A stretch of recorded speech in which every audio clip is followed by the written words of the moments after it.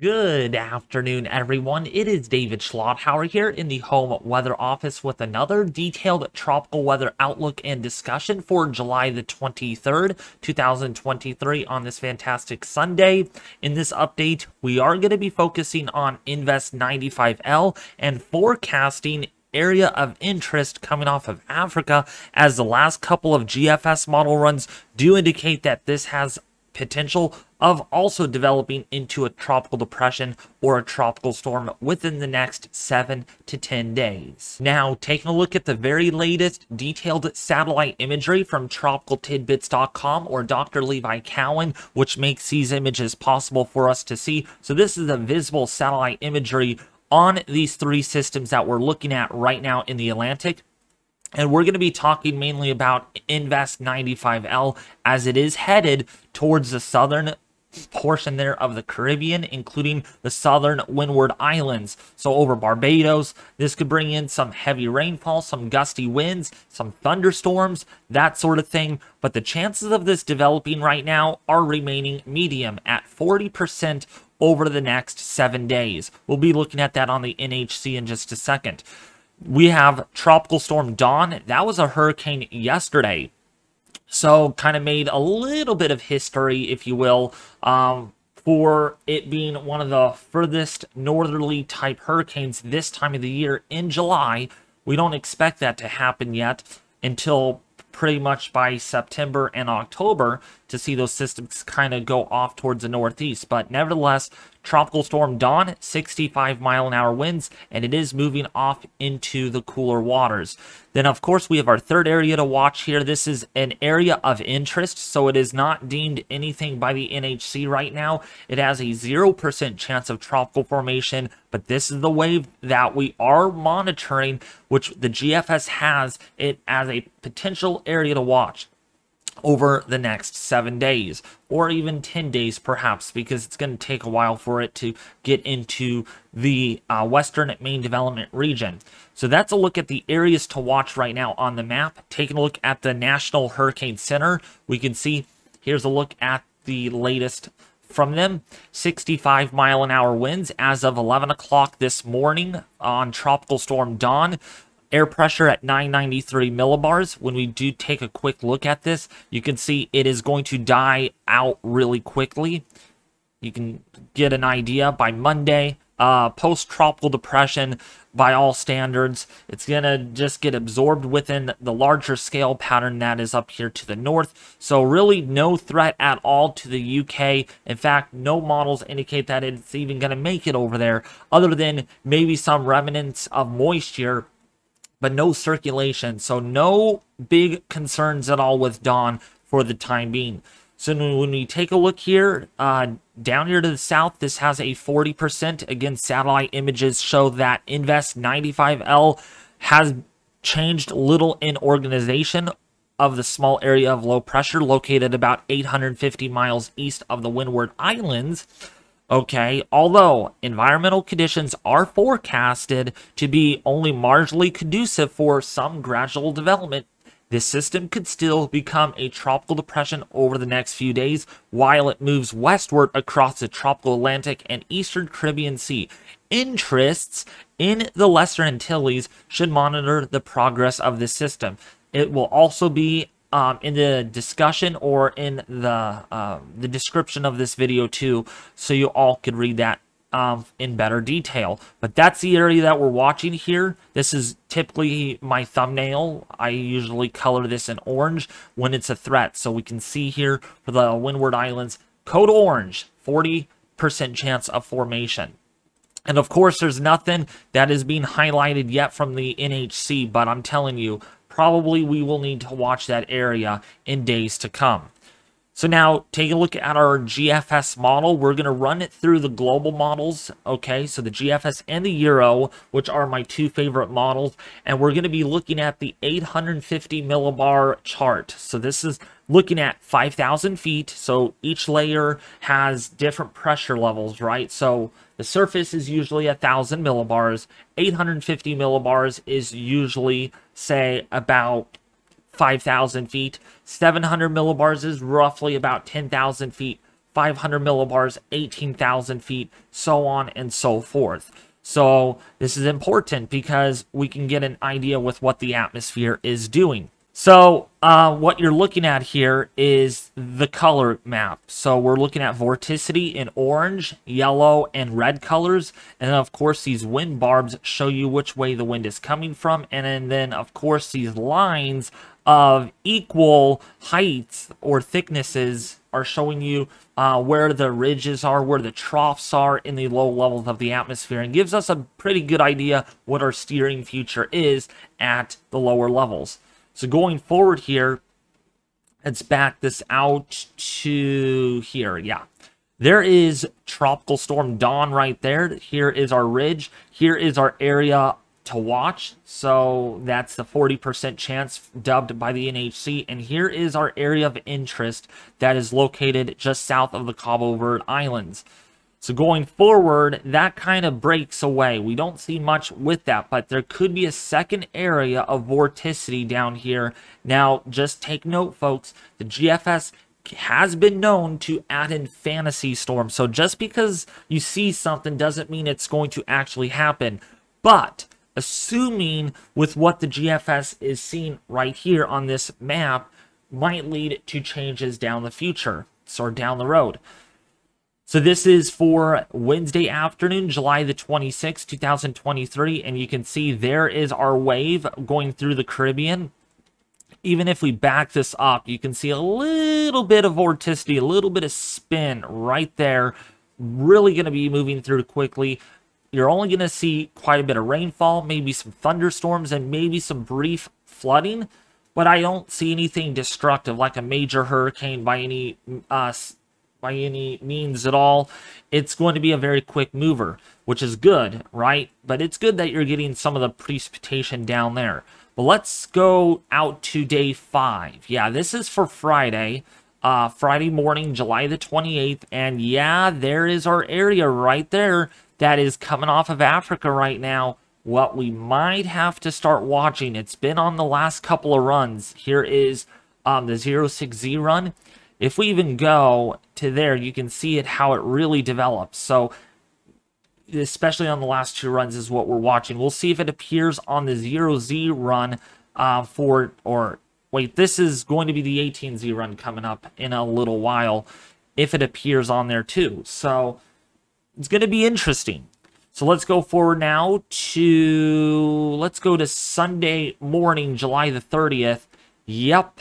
There is the signature that we look for on the vorticity map of a tropical depression. Now, again, I'm just basing it off of one model, so what I say is probably not true.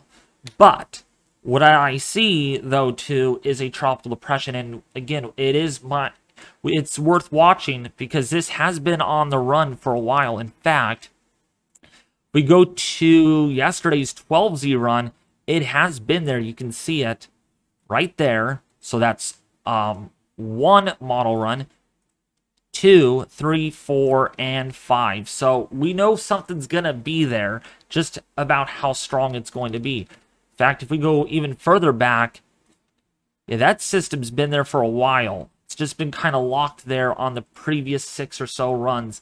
So we got to watch it. That's all I got to say. So going out to now August the 1st or July the 31st, one of those days, you can see approaching the northern Leeward Islands. Okay, so like St. Vincent and Nevis as well, or Nevis, as well as, say, the British U.S. Virgin Islands.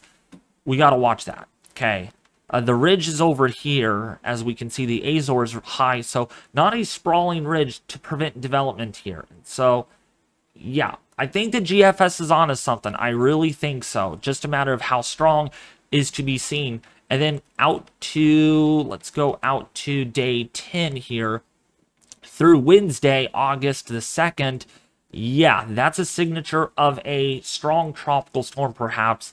And it's only been on the model twice. It was there before. You can see the signature, but it really has recently appeared on the last couple of runs. So I'm not ignoring this. I'm sorry, folks. I would love to ignore these things, but when they when there's two models back to back agreeing on something, what if the 18Z shows it, the 0Z tonight shows it? We just don't know. But you can see another tropical wave coming off of Africa down the road. So now looking at the Euro model, this is an ECMWF, so one of our more accurate models, also showing the same thing. You can see here is our area to watch right now, 40% chance. And again, we have vorticity kind of stretched about with this tropical wave. Even so, the area of interest is coming off of Africa. But going forward, we can see how we get that bundle. Now the Euro shows it developing here. While broad in nature, okay, if we look at the 0Z run, go to now, it looks a little bit more rounded. So that's something to look for too. And then we can see some vorticity there. Much weaker on the Euro for today though, but still an area of interest, actually a little stronger for Sunday the 30th. And then it kind of doesn't really want to develop. But of course that's the Euro model with another tropical wave coming off of Africa with those westerly winds. So there's going to be more activity to watch closely for. And then when we look at the Canadian model, let's see what the Canadian shows. I rarely show this for you all. It doesn't show a whole lot, but more aggressive tropical wave activity coming off of Africa. And then the Icon model also shows that strong tropical wave right there. So it is, I'm not ignoring this, okay? So that area to watch eventually in the next 7 or so days. So Invest 95L in the short term, yes, some of the models are diverging a little bit, but still making headway here for the southern Windward Islands over the next, say, 2 to 3 days, bringing, again, rain, wind, maybe some thunderstorms, nothing too substantial at the moment. Maybe tropical depression force winds are at most what you're going to see. When we take a look here at the intensity forecast, we can see while there are some models that do indicate that this could become a tropical storm, I just don't have as much impetus. There has been a degradation between the models over the last couple of runs, and so therefore my intensity forecast does not indicate that this will become a tropical storm by any means. Probably not even a tropical depression at all. Okay, so quote me on that. This is probably not going to become a tropical storm or a tropical depression, but I could be wrong. There are plenty of models that are on the high end, but based on the dry air, the shear that this is going to encounter, I'm just not ready to pull the trigger on a tropical storm yet, and I'm on the lowest end of the intensity forecast, but nevertheless, there will still be impacts, okay? Just because I just said no tropical storm or depression does not mean there will not be impacts. Impacts could come well through a tropical wave too.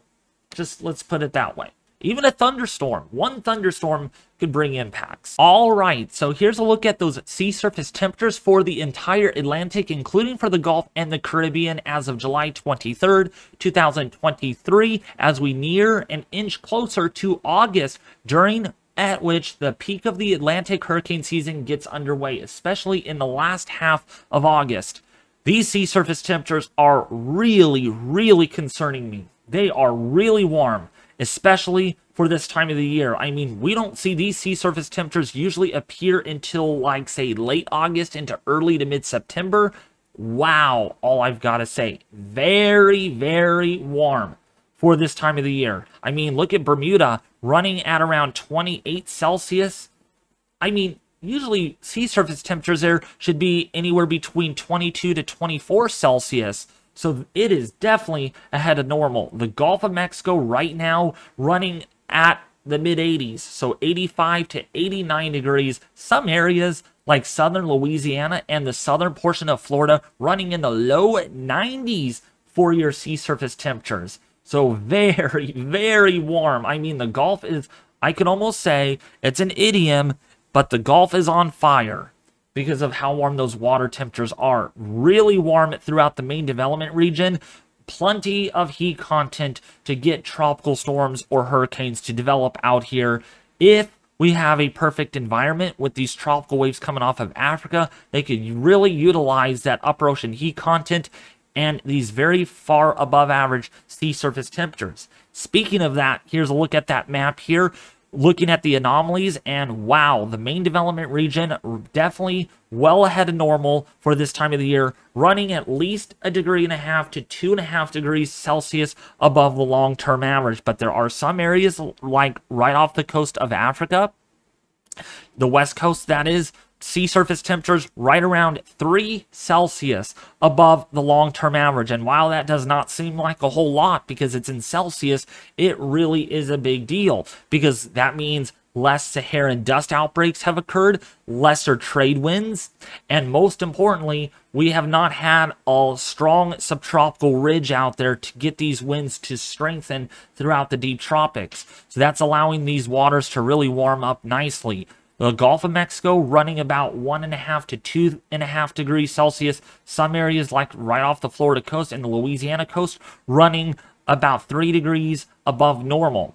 Look at the waters up here, the anomalies, very significant. 4 to even 15 degrees Celsius. Now, the 15 degrees Celsius is not here on the map, but I looked up this on Weatherbell with their I think it's OSST, sea surface temperature chart anomalies, and yeah, there was some plots that I have not seen in a while. So definitely some very, very warm sea surface temperatures, and that is why we have Tropical Storm Dawn that is hanging on to its intensity this far to the north.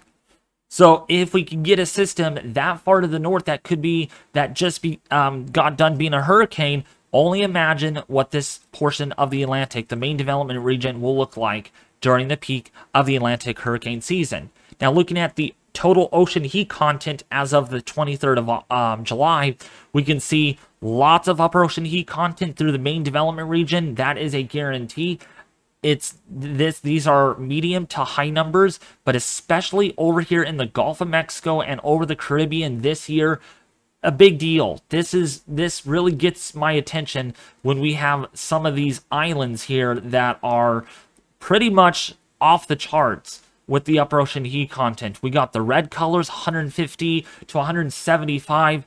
I mean, I'm just warning you folks, if the atmosphere comes together perfectly, we have what we have here, we could be in trouble. Or some of you could be in trouble, especially the Louisiana coast, the Florida coast, even the Caribbean. If one of these waves is able to develop pretty quickly with this environment, with these sea surface temperatures, look out. It could be really bad. So now, before I do end the video, folks, I do want to say thank you all for watching my last video, making good comments on that, hitting the like button.